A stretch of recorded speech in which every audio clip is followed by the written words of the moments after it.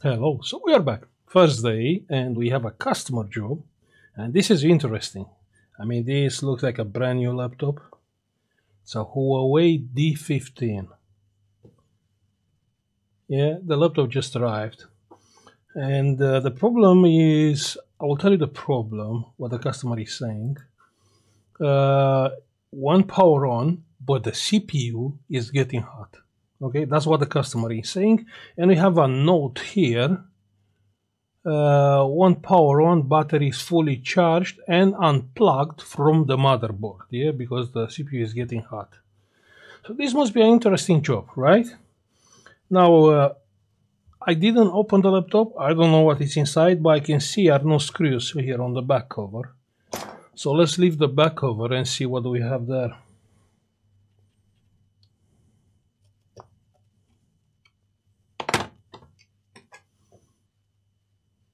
Okay, the battery is unplugged.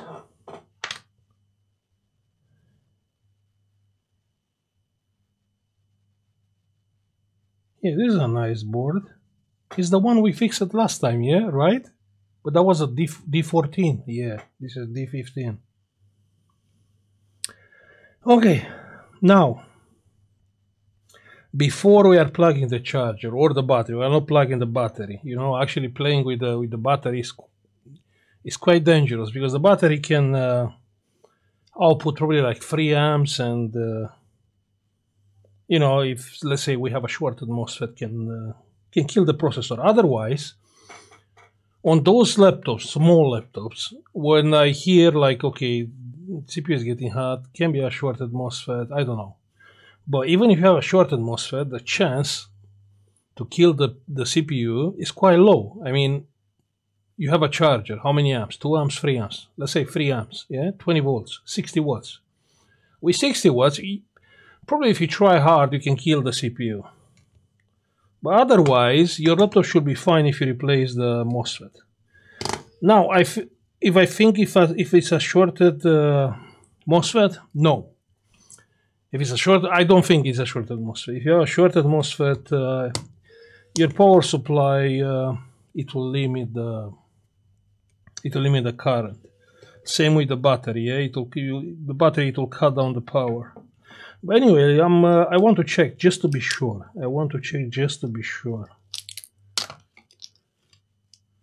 Okay, so that's the heatsink. Now let's get the multimeter and see if we have on our main power rail, we have like 5 ohms. Yeah, then we have a shorted MOSFET. So let's see, ground. And the main power rail is here. And no, we don't have a shorted MOSFET. Actually, here are not even MOSFETs, are some chips. That's the CPU, has 6 ohms. Same the CPU, 4 ohms. 4 ohms, yeah? You have different V cores on the CPUs. 17 ohms, probably that's the graphics. I mean, it's no risk to plug the charger. Yeah, let's plug the charger, but let's monitorize the current. Yeah, that's very important. Let's see what current we are getting there. Now, if you ask me, I will say, you know, this is a BIOS issue. Probably the laptop is coming on, but obviously it's not displaying because it has some software issue. But, you know, I'm just saying.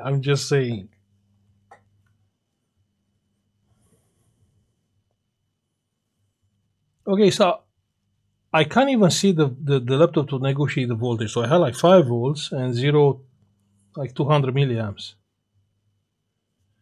So clearly, with the charger plugged in, is not doing anything. No. No. No, it's not even speaking with my charger. Okay, let's see with the power supply. Let's come on the battery place. The battery has 11 volts. Yeah, let's come with few volts. Just a little bit of amps. So that's the battery. The plus is here. It's taking like nothing, like 20 milliamps, like 20 milliamps. So clearly it's nothing shorted here, yeah? So I think it's safe to plug the battery. And now let's follow the CPU. You said that the battery is fully charged. Let's see.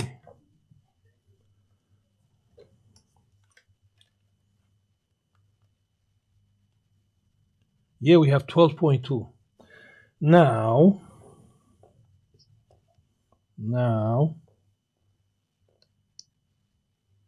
pressing the power button.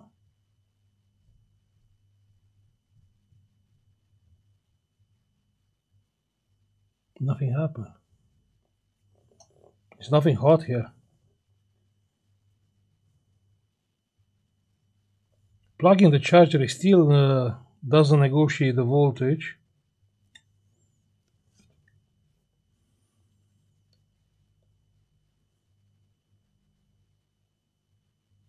Nothing.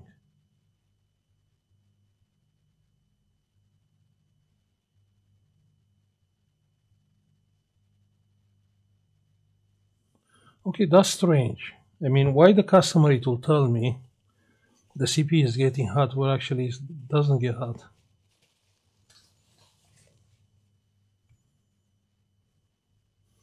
Okay, let's see the main power rail. The main power rail is present. It is 13 volts, 12.8, and here 13. Okay, so most likely we have a switching power supply which is creating that voltage, right?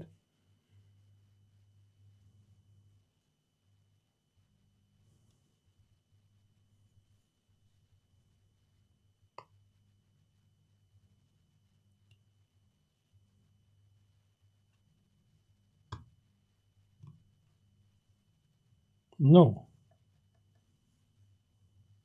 Okay, that's strange. That's quite strange. I mean, my charger has 5 volts. The battery has 12.8, but here I have like 13.1. I should have somewhere a coil which is boosting the voltage to 13 volts, but I can't see it. Okay, let's see the BIOS chip. The BIOS chip has 0 volts.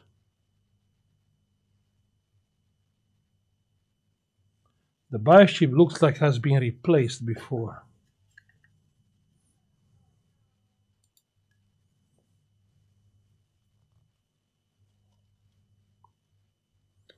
Someone play here with the BIOS chip? No, looks like it's soldered like original.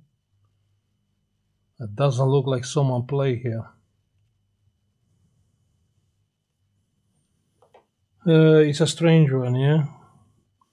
And my concern, actually, we have no voltage on the BIOS chip. We have 0. But what about the IO chip? Because I believe our IO chip doesn't have voltage. That's what I believe. Of course, I can be wrong.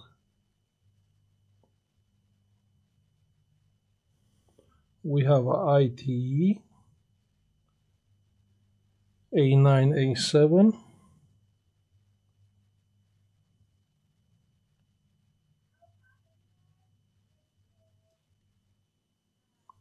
And what do we have here around this? We have 3.3, yeah, we have voltage on it. Let's see if with thermal camera if we can see anything. Maybe the thermal camera can point us off on a direction.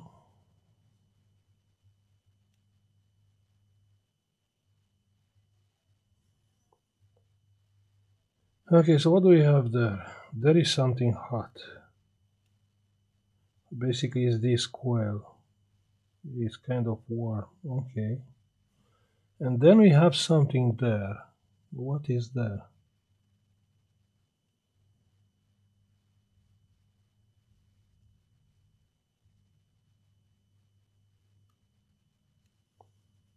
Oh, I don't know what is there. Is something behind this rubber thingy? Yeah.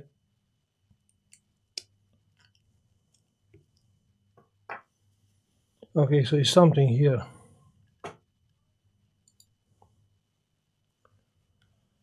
Something here is getting hot. I suppose that chip. Let's see what the chip is doing.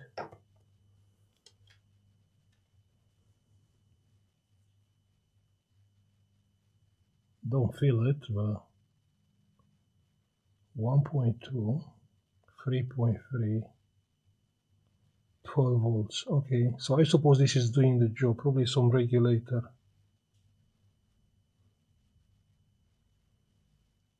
3.3. Probably is doing the job.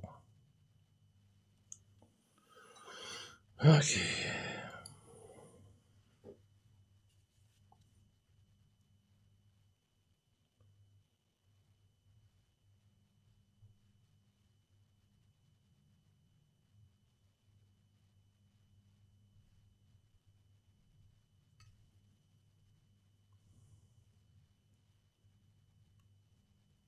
Okay, but that here is something which is getting hot, and I don't believe it's the coil because it's somewhere here on the bottom.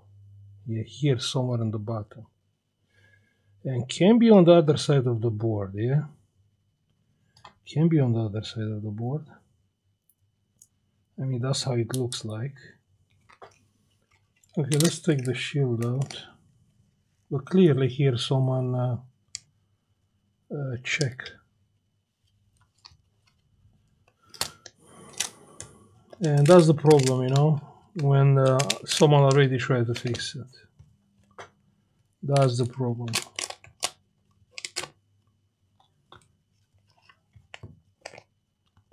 I mean, it's not even, let's say, okay, someone tried to fix it. Maybe they didn't try to fix it. Maybe they short a thing here with a tweezer, or they touch with the power supply. I will never be able to repair this board.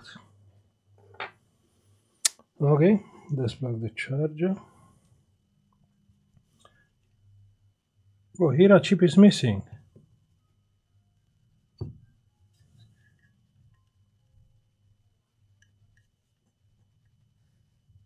Maybe it's missing from the factory. Anyway, what can get hot is this switcher, voltage switcher. And yeah, that's fine. That's normal. Yeah, 5 volts. And that's the one, yeah. It's a switcher. It's a voltage switcher, this one.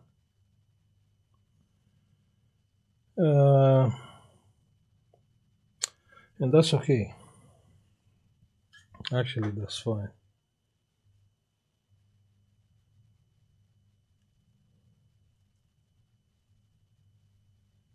I believe this is managing the USB-C power.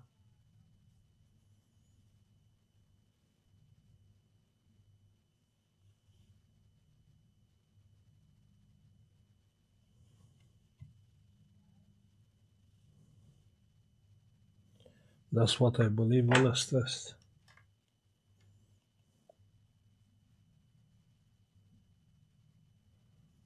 So we have 0 volts here, and 0 here, and 0 here. Okay, that's not right. I have 0 here. And here we have 0. What? Wait.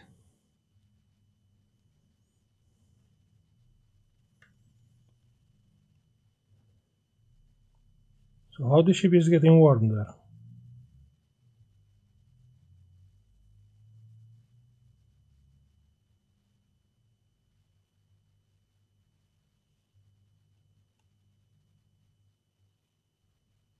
This is from HDMI.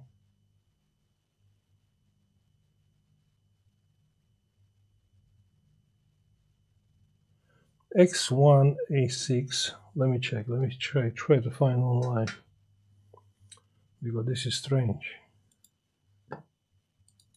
Okay, so this is the chip. So it has one input here, one input here, one output here, one output here. Okay, So let's try to have a look a little bit of the outputs on the input. Let's see. Because something is not clear here.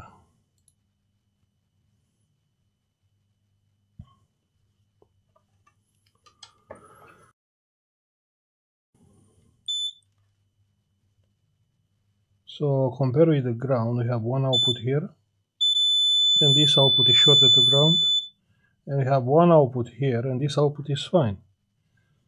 Then we have one input here, which is fine, is not shorted, and we have one input here, is not shorted.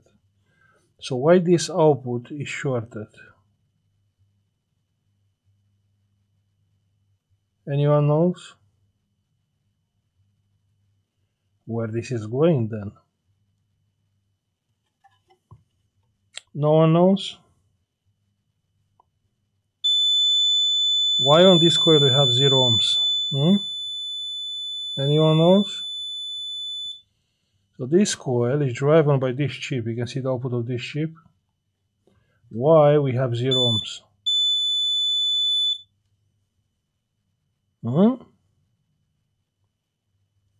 No one knows?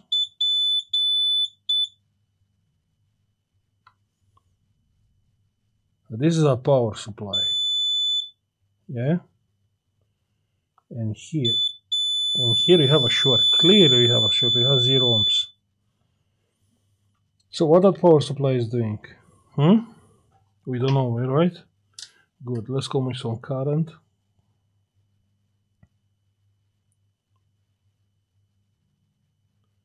Low voltage. I really want low voltage. Like 0.78. Let's see. So coming with this, we have ground here and we have plus here, right? Yeah, any short, good. Now let's come with the thermal camera. Let's raise the current a little bit. And what is getting hot, no one knows. It's a genuine mystery why this coil is taking 2 amps. Right?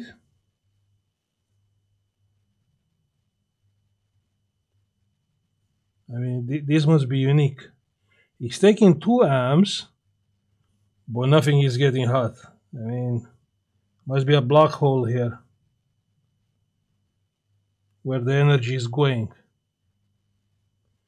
Okay, that's strange. Yeah, let's raise the current because I don't get fooled by a coil. Let's go 3 amps, 4 amps. Let's see with 4 amps.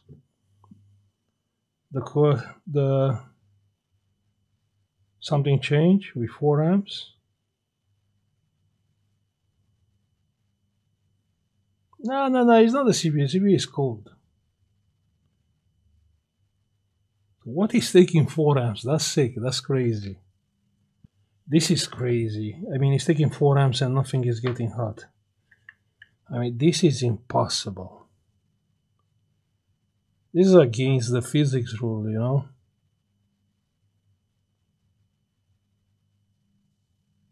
I mean, clearly, you can see the output of this chip. Okay, so you'll think the chip is shorted. Nah, cannot be shorted without getting hot, yeah? No. You see? The coil is exactly on the output of this. And here, something is shorted. No, it's not a capacitor. I don't know what this is doing here.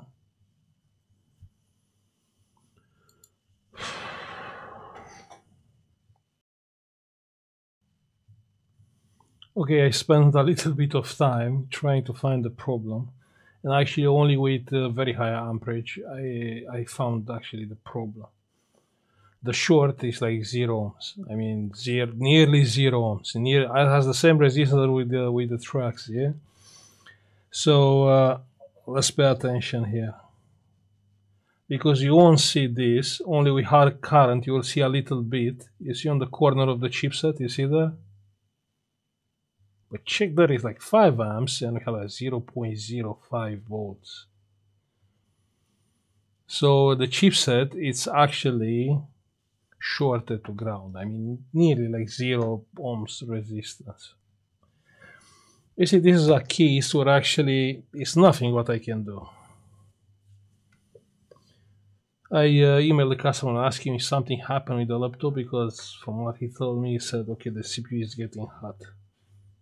What I believe this was partial shorted and probably somehow died before the laptop arrived here. Sad, but it's not much what we can do.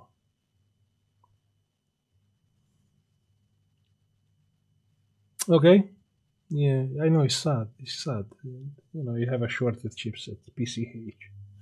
Okay, so I'll stop now. I will say, you know what, if you have this kind of faults, and I did check, the customer said the CPU is getting hot, so the CPU has the normal resistance. We have no shorted MOSFET. But I didn't think to check the chipset. Yeah, actually the chipset, I mean, I don't think I ever found a chipset like 0 ohms. You know what I mean? I mean, the temperature of the chipset is the same with the truck. Crazy. Yes, sadly, I cannot help this customer this time. Maybe another time. I will say thank you for watching. Like and subscribe if you like the video, like always, and see you on the next one. Bye. I was on a way to put all back together, and I think, you know what? Let me check on eBay. Let's see if we can find any motherboard. And you know, I didn't find anyone good. If that's what you ask yourself, no. But I found 4 faulty motherboards. You remember? We bought before motherboard from eBay, we fixed it, and everything was fine. No, same with this one. We found motherboard, 30 pounds motherboard, faulty. Yeah. But the problem is all 3 motherboards, and this seller has a lot of motherboards, even for Huawei. This is a company. This is not a solo trader. Yeah. So I'm not sure what should I do. I mean, a company is not selling untested motherboard. That's what I believe. And on this motherboard, I mean, I don't care if anything else is faulty. I care about the CPU to be good, CPU and the chipset. If we have a dead EC chip, IO chip, that's fine. I will replace it from the other board. But I'm not sure what should I do. Leave me a comment and tell me what you will do, or what we should do. We should risk and buy the motherboard. I don't mind buying a motherboard from you know, like a private seller, but this is a company. You know what I mean? They have technicians. This company has a lot of. I found like 10 motherboards, Huawei motherboards, D15, yeah, with Radeon and Intel, only from this seller. So I believe probably they tested. Because, you know, I don't think they will sell an untested motherboard, a motherboard with a BIOS issue, a motherboard with a shorted MOSFET. No, I don't believe that. Anyway, leave me a comment and tell me if we should go forward. You see all those motherboards from here? You see those from the bottom are from the same seller. Are all from the same seller.